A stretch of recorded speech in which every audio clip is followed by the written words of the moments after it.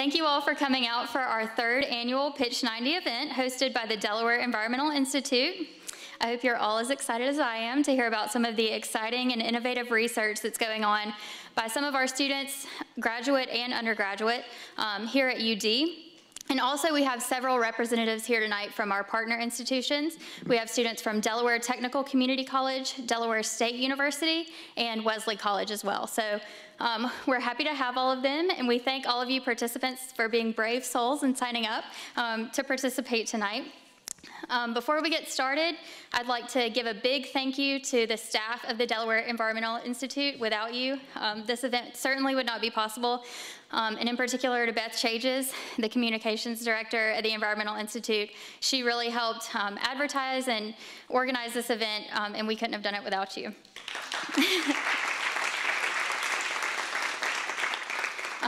So I believe in your program it says that we'll have Josh Lamont, who is our Master of Ceremonies, tonight come up.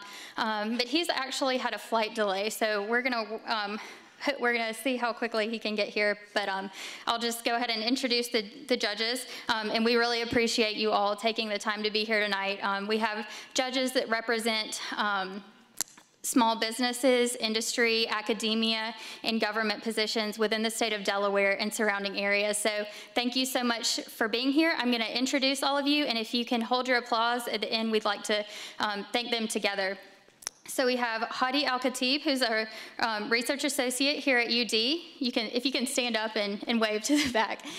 And Hadi was last year's winner, so we're extra glad to have him here tonight.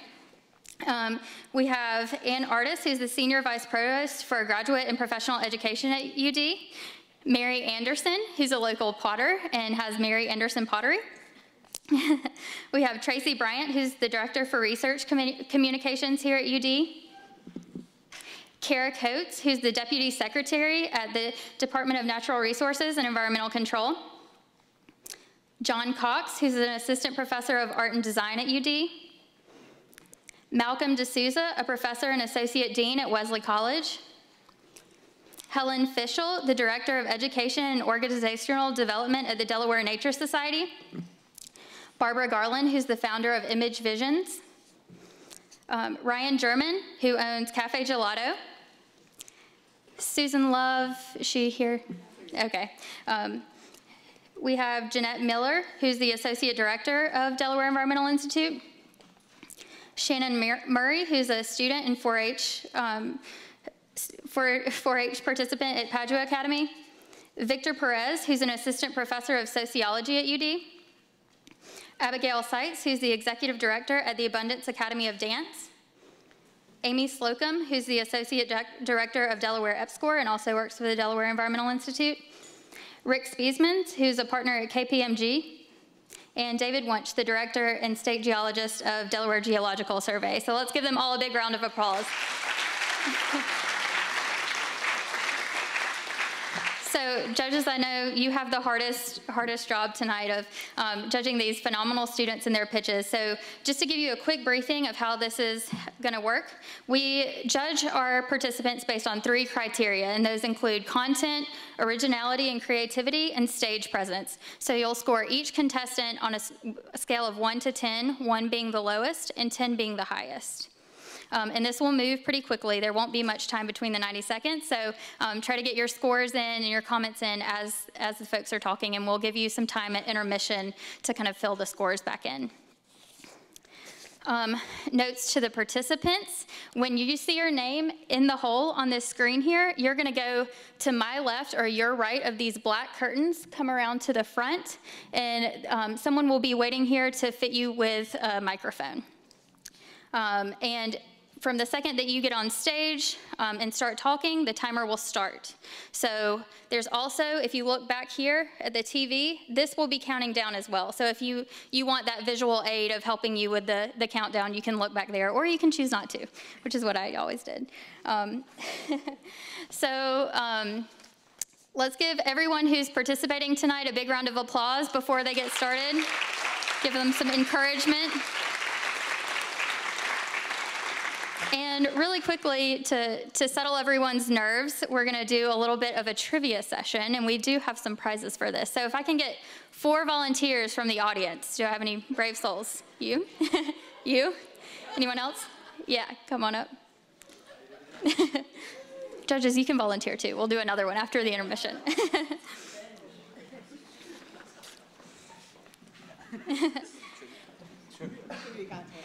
Okay, so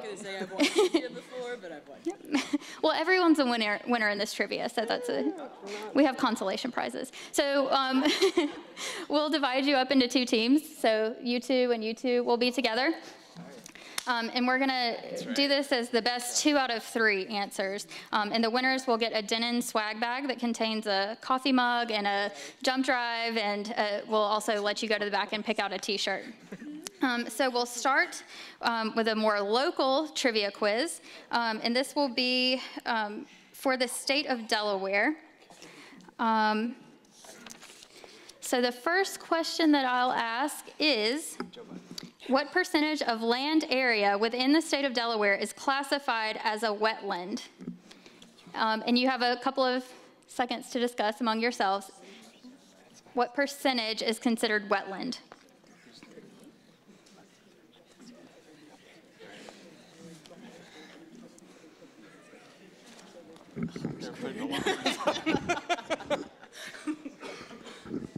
All right, is this team ready? We're good? All right, your answer? 38%. Very good. 30%? 30. Oh. So the correct answer is actually 25%. So you guys are going to win this one. It's okay. All right, we'll keep the environmental theme, but go a little bit to a broader area. So how many years are needed to produce about 1 inch of topsoil, which is the most productive of soil in nature? How many years? 1 inch, yes. How many years are needed to produce through weathering processes 1 inch of topsoil?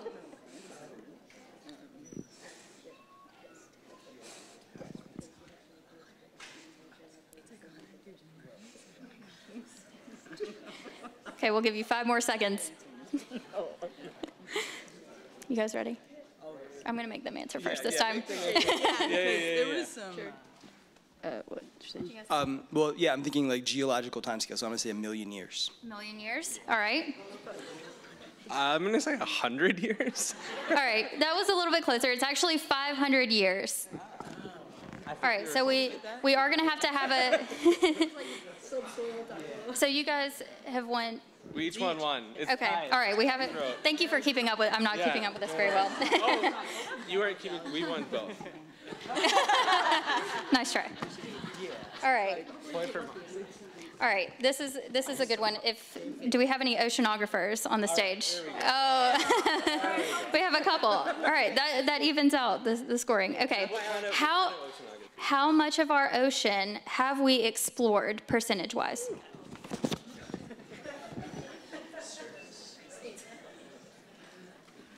You're both ready?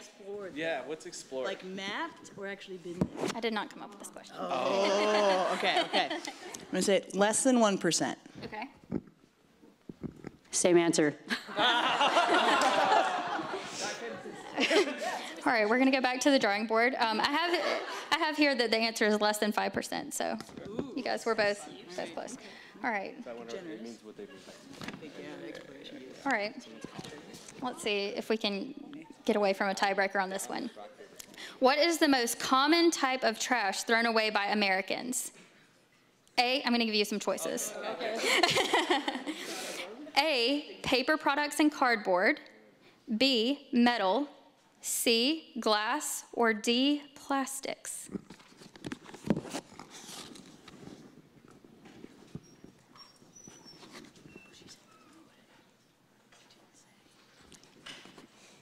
You said thrown away. Thrown away, right? Like just thrown away? Yes.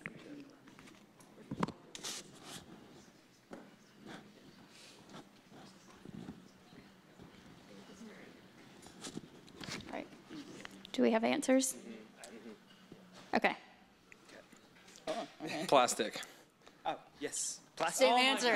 All right. The answer is actually paper products and cardboard. We're not smart. We're not smart. Okay, we're going to do another number question. Should we just rock, paper, scissors? Listen to the biologist. Okay. I study French. All right, this one's definitely going to be the tiebreaker. What is the average annual temperature in Delaware in Fahrenheit? Wait, for what season? All seasons, annual. Annual temperature. Okay, so from January to December. Yeah.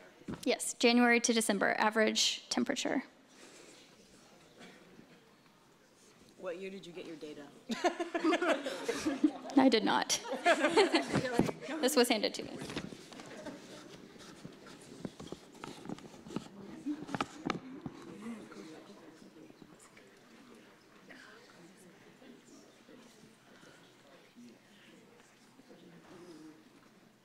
All right, while they're deliberating, if we can get Tyler Sowers, our first contestant, to go ahead and get suited up with a microphone. Is he already over there? Oh, okay, great. Is Shang here? No way. No He's way. here? All right, Shang, is he over here already? All right, great. Your answers, please. 59 degrees. We're going to say 65 degrees. That was very close. It's actually 56.8 degrees.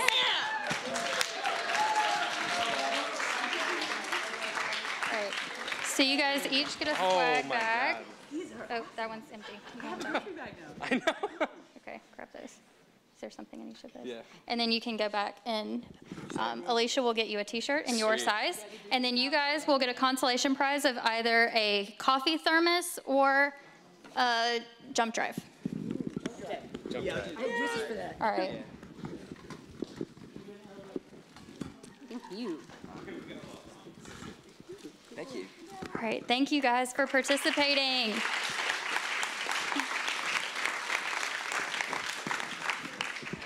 And with that, we'll go ahead and get things started. So first up, we have Tyler Sowers, who's a student in the College of Ag and Natural Resources here at UD. Tyler.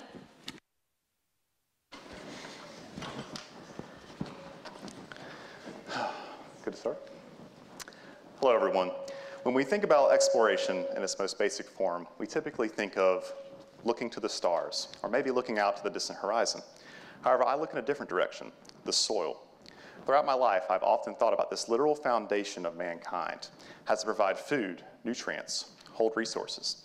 But now, my next soil exploration revolves around looking into how the soil holds the building block of life, which is carbon. Carbon is a vital resource for plants and microbes, but also acts as a guard against climate change. Carbon released to the atmosphere can promote climate change, and soils hold more organic carbon than any other source on Earth. Therefore, soils play a major role in ensuring our everyday life remains unaltered. With this in mind, my current research revolves around looking into how soil carbon cycles in soils of different land use and also under different environmental conditions, such as temperature and water conditions. We hope this research will not only allow us to better understand soil carbon cycling, but will also have implications to help us better manage for climate change and for soil productivity. Clearly, soil is vital to our everyday existence and is in need of further scientific discovery. Therefore, with this in mind, I'd ask the next time you look to the stars on a moonlit night or to the horizon of a breaking dawn, look also to the undiscovered wonders of the soil. Thank you.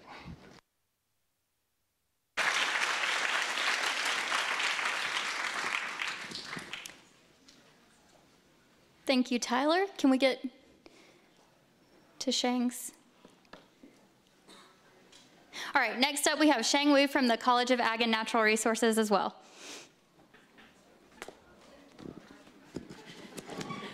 All right. Have you ever wanted to go fishing but found out the pond is filled with filthy green water? In fact, over 70% of the waterways in the United States are considered as impaired, which means they are not good enough for their designated use, such as drinking, fishing, or swimming. In Delaware, this situation is even worse. 94% of the waterways are not good enough for fish to thrive. So what is causing this problem? Big plants draining dirty water into the river? No.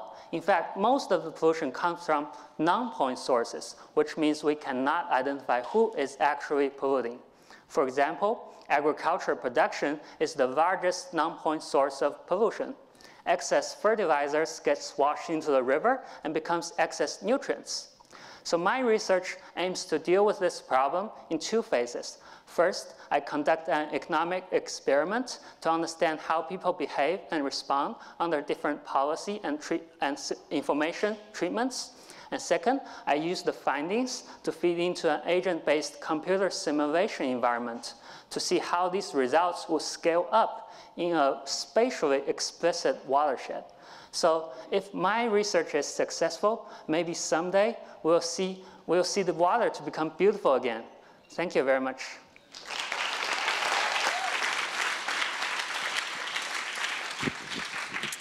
Thank you, Sheng. Next up, we have Lily Neff from Wesley College.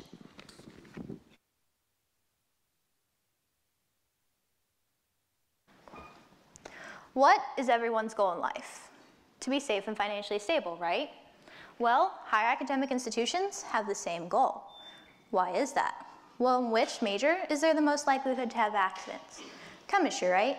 Think about it. You're working with potentially highly toxic and hazardous chemicals that cause bodily damage in numerous ways, whether internally or externally. And colleges obviously don't want to be sued. So this is where Quartzy comes into play. Quartzy is a free online laboratory management platform. Think of it as a big chemical library, and it helps institutions achieve these goals. Prior to the implementation of Quartzy, there was no way to track and identify misplaced chemicals and chemical incompatibilities, and this greatly increased the chance of an accident occurring. My research has been to implement this system at Wesley College, and from this, we have further reduced the risk of injuries to individuals. This has allowed our undergraduate laboratories to take on a proactive, not reactive, role in regards to the safety of our faculty, students, and future personnel. Along with this, implementing the online Quartzy platform has allowed us to develop a sustainable system for streamlining the management and documentation of our chemicals. This has allowed us to develop strategies that increase our recycling capacity, reduce our chemical waste production, and decrease our budget used. So far, Quartzy has helped us save over $12,000. It's about 25% of our annual expenditures. And this extra money saved has allowed us to sponsor 2 additional summer internships. And the best part, Quartzy is free. Thank you.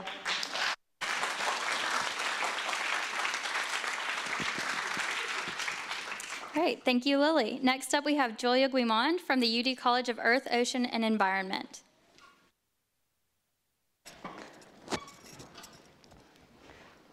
The carbon cycle, a series of events by which all the processes, all the carbon in our global ecosystem moves between the atmosphere, living in dead organisms, the ocean, and eventually back into the atmosphere. Ideally, this sequence ensures that our global carbon household is balanced, that the right amount of carbon is stored in each reservoir. But this global balance is under attack.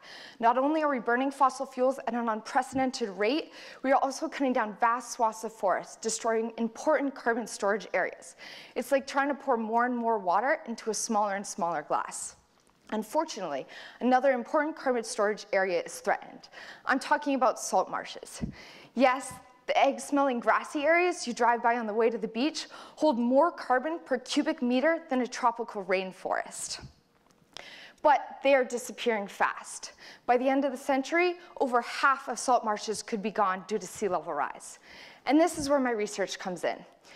Through physical and chemical tests in the field and the use of high-powered computer models, I study how water movement through a marsh, think tides, rain, storms, impacts the chemical reactions taking place within it, and how that, in turn, impacts the behavior of carbon. By connecting marsh physics to marsh chemistry, my goal is to develop a model that will help predict the fate of the salt marsh carbon reservoir. This could be a potent tool in our effort to conserve the remaining marsh areas if it's not already too late. Thank you. Great. Thank you, Julia. Next up, we have Jill Harlan from UD College of Arts and Sciences. What do you think when I say the word innovation? Maybe light bulbs, heating, computers, or even Fitbits come to mind. What do you think when I say innovations of the future? Hoverboards, teleportation? Well, actually, the answer is ionic liquids. According to a poll in the UK, ionic liquids are voted the #1 innovation to shape the 21st century. Ionic liquids are salts, just like the table salt you sprinkle on your popcorn. But instead of being solid, they're liquid, and this gives them an insurmountable number of applications. Have you ever walked down the street and seen that black gook that was once chewing gum, now forever ingrained in the sidewalk? Ionic liquids can easily remove that. Have you ever heard the high-pitched beeping of the fire alarm telling you it's time to change the batteries and wishing that batteries lasted longer? Ionic liquids are being studied to increase battery life. Have you read or heard in the news about the importance of capturing greenhouse gases in order to save our planet? Well, that's where my research comes in. I study ionic liquids for carbon dioxide capture. Right now, what's currently being used is toxic and corrosive. Ionic liquids could be the superhero of gas capture. They can capture more carbon dioxide and be less harmful than what's currently being used. Can you taste the future?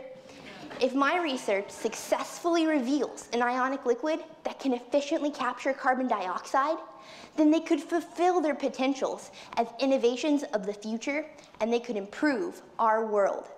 Thank you.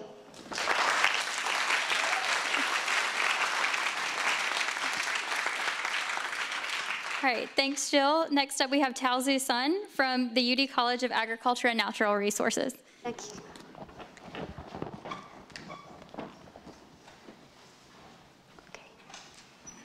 So, when you eat fresh vegetables and fruits, do you wash them?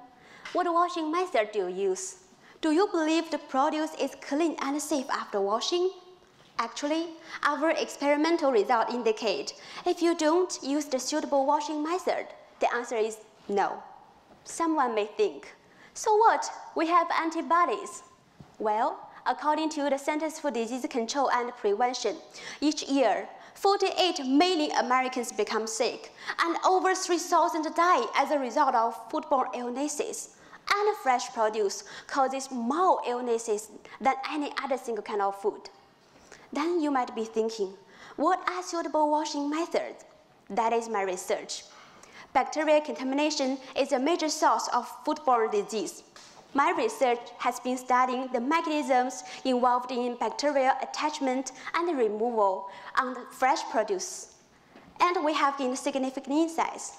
So based on those understandings, we are trying to develop non-toxic, simple, and effective washing methods to remove pathogens from fresh produce surfaces, and meanwhile, ensuring that fresh produce maintain their high levels of vitamins and minerals. If we succeed, we will bring you a healthier life. Thank you.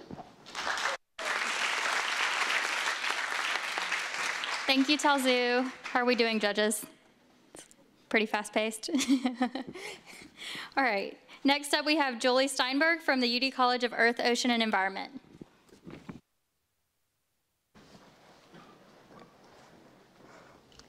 Have you ever seen those images of sea turtles with six-pack beverage holders around their neck, or dolphins stuck in fishing gear? That litter that ends up in our waters is marine debris, a result of people not properly disposing of their trash. It was these images that first inspired me to become more conscious of my waste habits. Maybe you're like me. You don't litter. You bring a reusable bag to the grocery store. You consider yourself to be an environmentally conscious person. But even so, it's not enough. We're still contributing to marine debris, and I'll tell you why. When we go home, our clothes go into the washing machine, where in just one wash, 700,000 microscopic microfibers, a form of marine debris, will be released into the wastewater.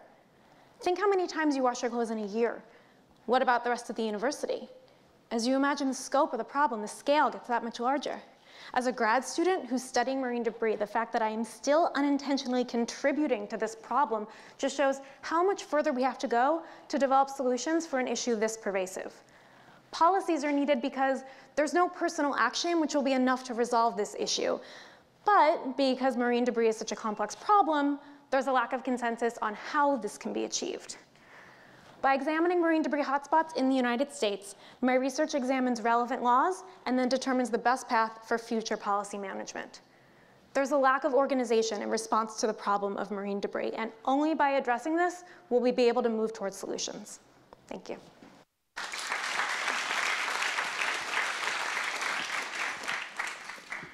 Thank you, Julie. Next up, we have Caitlin Ritchie, also from the UD College of Earth, Ocean, and Environment. you worry about your drinking water? Have you ever had your water tested for harmful contaminants? I drink my tap water all the time. I haven't had it tested, but I still trust it. But this isn't the case everywhere. So if we feel comfortable with our water, should we still be concerned about drinking water quality for others? Yes. Over 18 million Americans live in communities that are in violation of the law. These laws, like the lead and copper rule, are designed to protect us, to ensure that our drinking water is safe. We've all heard about Flint, Michigan. Lead levels exceeded 10,000 parts per billion, even though the contamination standard is 15 parts per billion, and the goal is 0. My research is focused on Southbridge, Wilmington. Southbridge research has shown that over half of the residents there believe that their drinking water is polluted. So, if Southbridge is located near all these brownfields, these are former industrial sites that could be contaminated with heavy metals like arsenic. And I'm trying to understand the perceptions of drinking water in Southbridge. So,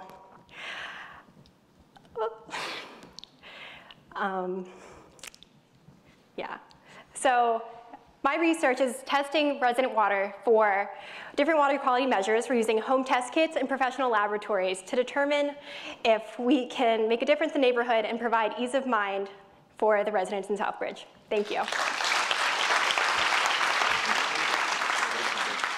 Thank you, Caitlin. Next up, we have Elizabeth Fiedler from Delaware State University.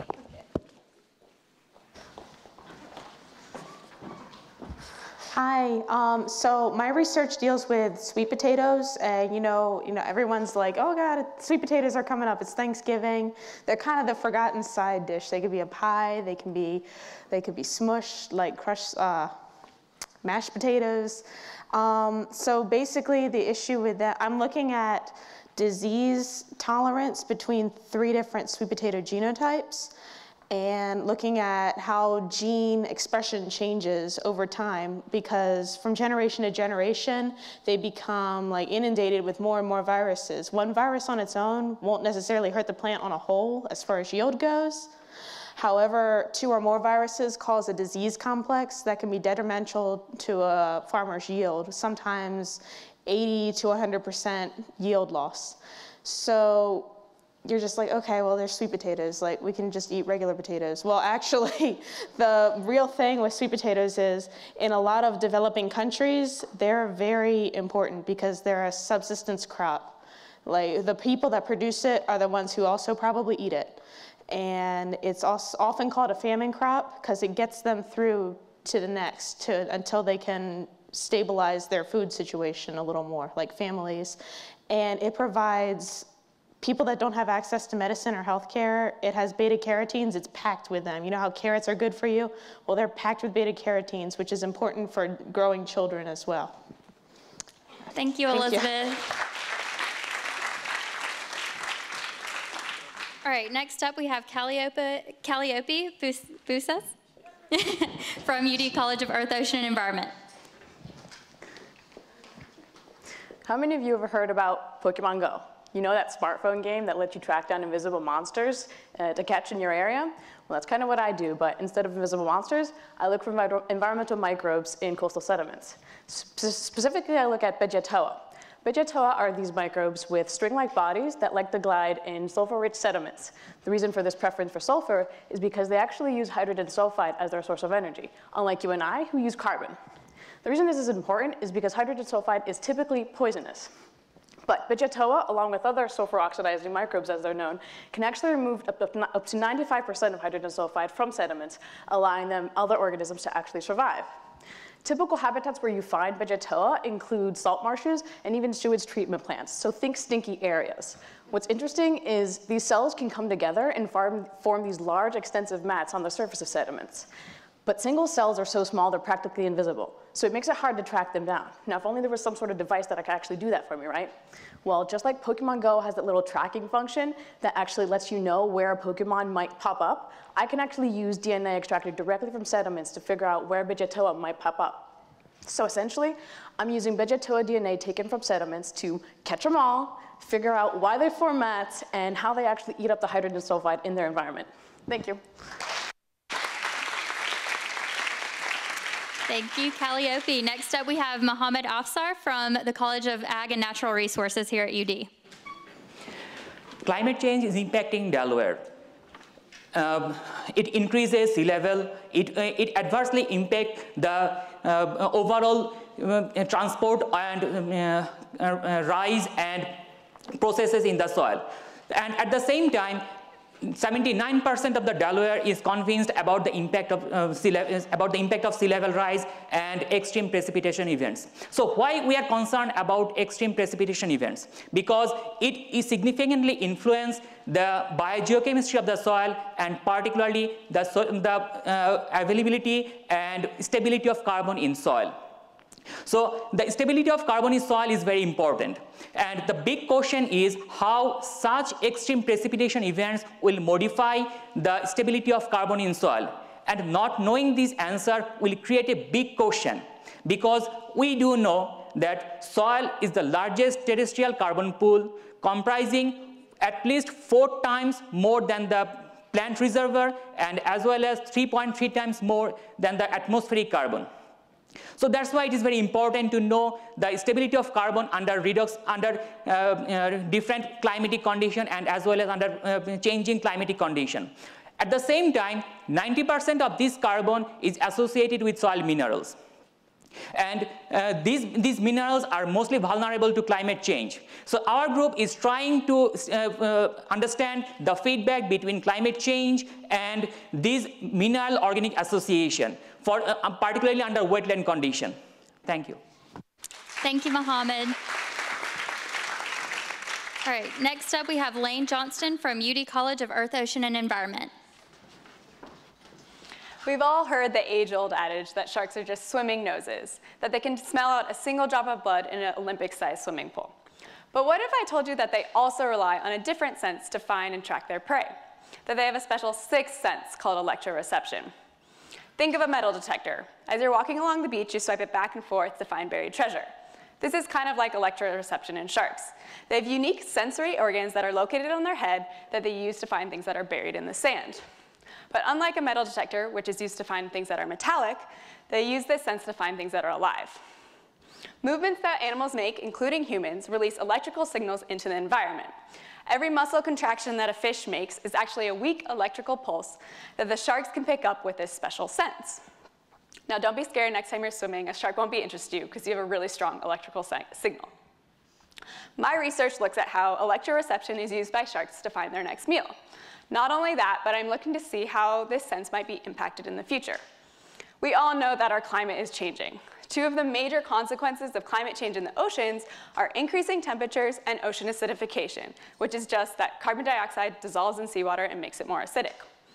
Understanding how climate change will affect this electrosensory sense in sharks will give us insight into how their foraging techniques may be altered in the future. That's it. Thank you, Lane. All right, next up we have Huidong Zhu from the UD College of Ag and Natural Resources. Hi. Imagine I have a scale, and on the left side, I have 2 billion people who don't have access to clean water. And on the right side, I have 80% of the total water consumption is from agriculture. So what can we do to balance this scale? To create alternative water source for agriculture irrigation. So we will collect the wastewater from industrial cooling process, from your sinks, and from your washing machines, and then treat them properly. And after that, you will have some clean recycled water. And this recycled water are safe. And actually, farmers all over the world are using recycled water for agricultural irrigation. For example, in Italy, recycled water is used to grow olives. And in Israel, recycled water is used to grow dates.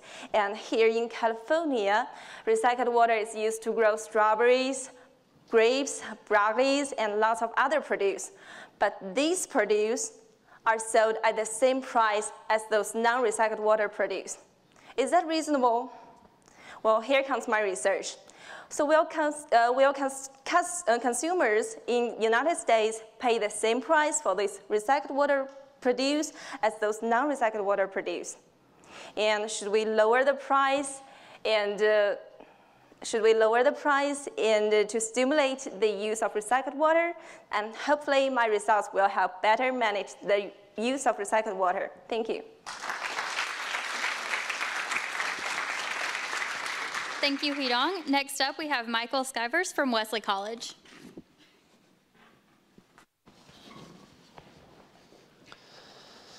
So let's begin by imagining a picture. You're in your nice green lawn and you're applying some fertilizer, but you add a little bit too much, but you don't think differently about it. Then, later on in the week, a rain event occurs and washes that excess fertilizer downstream into the nearest water body. That stream that you swam in when you were little is now on its journey to becoming toxic. That is a problem, or that is non-point source pollution. That is a problem within the state of Delaware. Luckily though, the Department of Natural Resources and Environmental Control, or DNREC in layman's terms, are trying to find ways to reduce this issue of non-point source pollution. This is where I come into play. This summer I created a map for Delaware on the homeowner's property scale, which shows high-risk areas for water impairment. These areas are deemed high risk based on certain factors such as high water table or slope. And with it being on the homeowner scale, you can pinpoint homeowners directly and see who, in fact, is within this area. This can then be used to do direct mailings, which DNREC hopes to achieve within the near future. And with this, they can help better understand what the issue of high-risk lawns is and ways that they can also do ways to better manage their fertilizer use. So in the next couple of months or so, keep your eyes peeled. You may or may not get a thing from DNREC. Thank you. Thank you, Michael. Next up, we have Jenna Schambach from the UD College of Earth, Ocean, and Environment. So you guys are all going to go home tonight, and the first thing you do when you walk in the door is probably going to be turn on the light. Now, think about where this electricity is coming from. In Delaware, like most of the world, the energy we get for our homes and our cars comes from the combustion of fossil fuels. Now, what if I told you we could temporarily continue to burn these fossil fuels and yet reduce some of these harmful carbon dioxide emissions that contribute to global climate change? Well, my lab looks to do just that.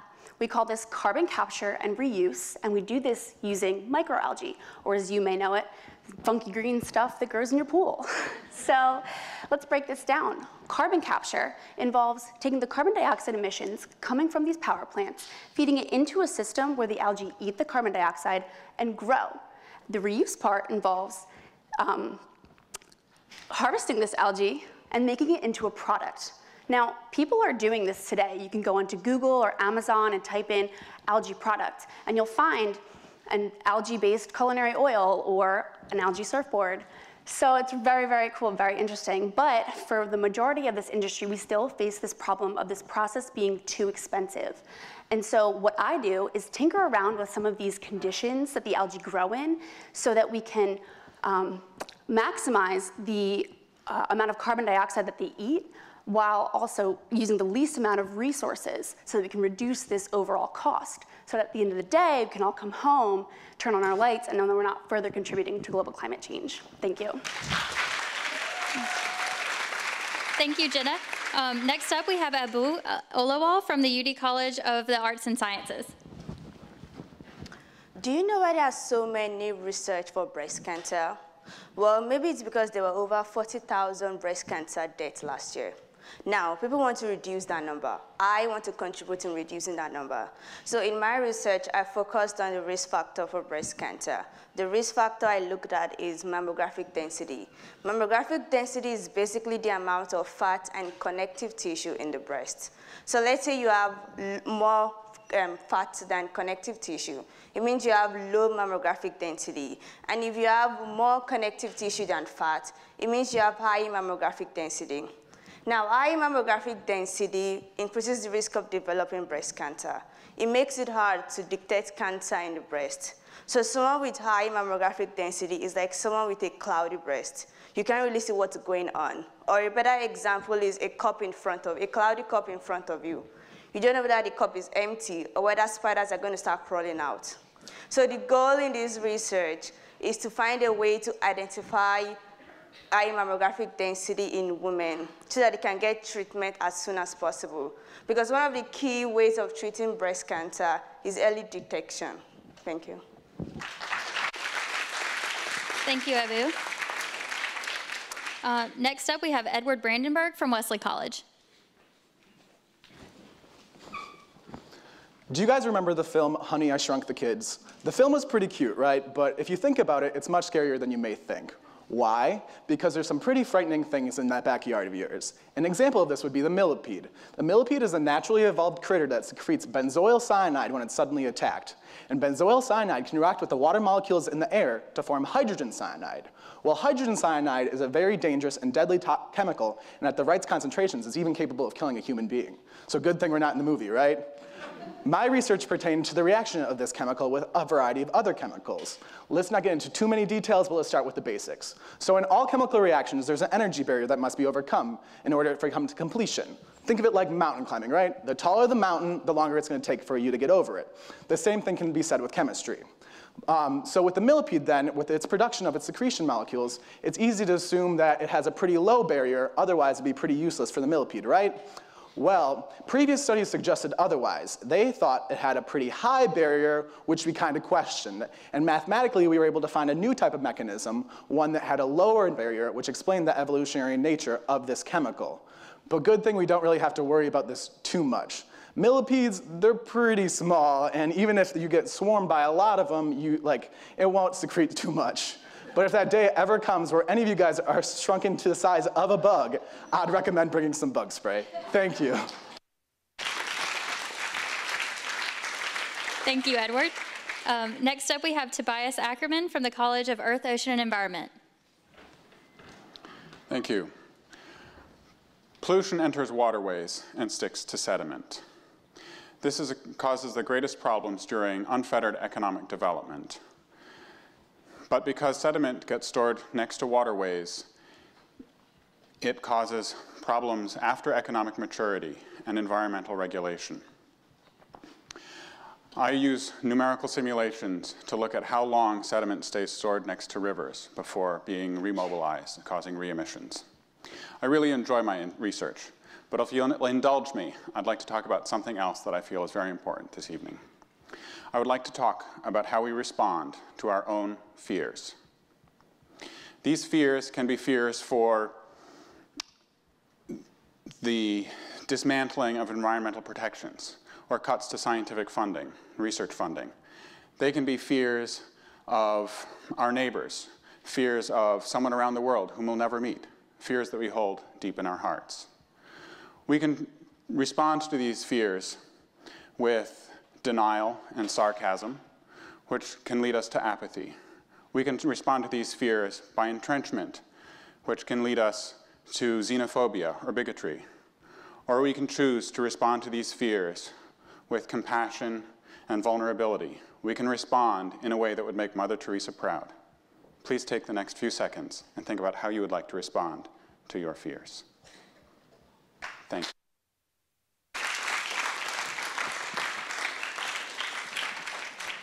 Thank you, Toby. Next up, we have Catherine Zerlag from the UD College of Agriculture and Natural Resources.